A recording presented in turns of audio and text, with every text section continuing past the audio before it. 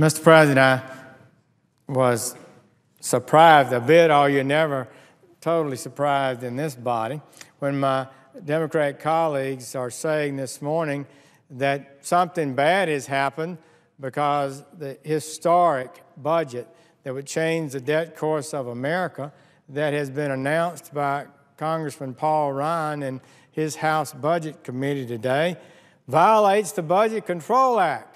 It spends a few $1 billion less than what was capped in the Budget Control Act.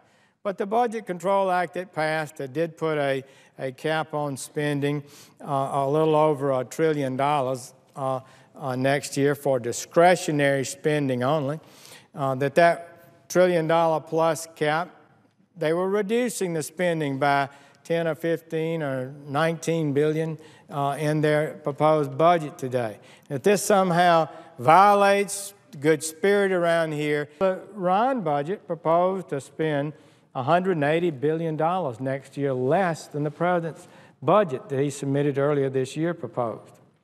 And did the president's budget adhere to the BCA? My colleagues are, they're just mostly disheartened that the Republicans would take the spending down below the level by about $19 billion or so under the Budget Control Act numbers. But I didn't hear them complaining when President Obama submitted his budget. You know what the president's budget did? It wiped out over half of the spending cuts in the Budget Control Act. Can you imagine that? We agreed on $2.1 trillion in spending reductions. $1 trillion of that was voted on explicitly, and $1.1 trillion was an automatic sequester or automatic cut in spending if the committee didn't reach a long-term agreement. The committee didn't reach an agreement, so automatically $1.1 trillion in cuts were to be imposed. That's the current law. President Obama's budget wipes it out. Not only does he add, therefore, $1.1 trillion immediately to spending as a result of wiping out the sequester that we agreed on just last August, he adds another $500 billion in spending. His budget that he submitted just a few weeks ago calls for spending increases of $1.6 trillion more than was in the Budget Control Act. And so my good friend, Senator Conrad, who chairs the Budget Committee, and our Democratic leadership that are threatening a government shutdown because Congressman Ryan and a responsible House Budget Committee proposed actually taking a few more $1 billion out of discretionary spending, they want to complain about that. I didn't hear them complaining when we had the most astounding event. After the president signed the Budget Control Act, it passed by both houses at the 11th hour, a compromise agreement, a compromise we all knew was not sufficient.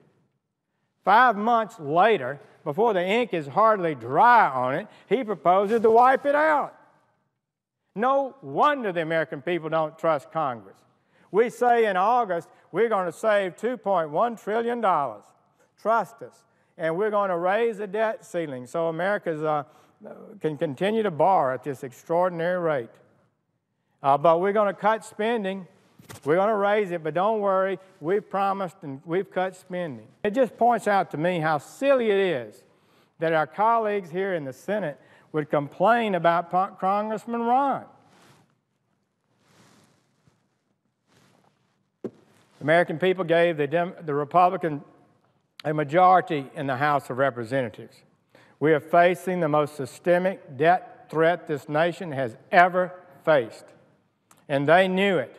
And they proposed last year and again this year a historic budget that would alter the debt course we're on, take us from unsustainability to sustainability, take us on a path that we would hope avoid a debt crisis. Although we're so close to it, I'm not sure we can avoid it. Hopefully we can. That we can avoid a debt crisis, but our debt is tremendous. Our individual per capita debt is $44,000 $4,000 per man, woman, and child, greater than any country in Europe, greater than Greece. We're in the danger zone. Clearly we are. So they proposed this budget last year and again this year, and it laid out a plan. So what happened? The President of the United States calls Congressman Ryan and castigates him in a speech, and he's sitting right in front of him. The Senate Democrats, who haven't produced a budget in 3 years because they're afraid to, because they hadn't got the courage to lay out the tough choices that are going to be necessary to save this republic financially, they attacked Congressman Ryan and his House members for trying to do the right thing. It's unbelievable to me. I just am amazed. And now we have them complaining that he goes a little below the Budget Control Act numbers. Give me a break. Does not anybody know what's going on here? The American people do. They gave a shellacking to a lot of the big spenders in the last election. Surely we would have thought Congress got the message. The House did. Apparently the Senate is not. Senator Reid, our majority leader, he said it'd be foolish to have a budget. Foolish to have a budget? The law requires us to have a budget. By April 1st, we should have one in the committee. We're not going to be meeting before then. And we should have one passed both houses by April 15th. That's the law in the United States Code.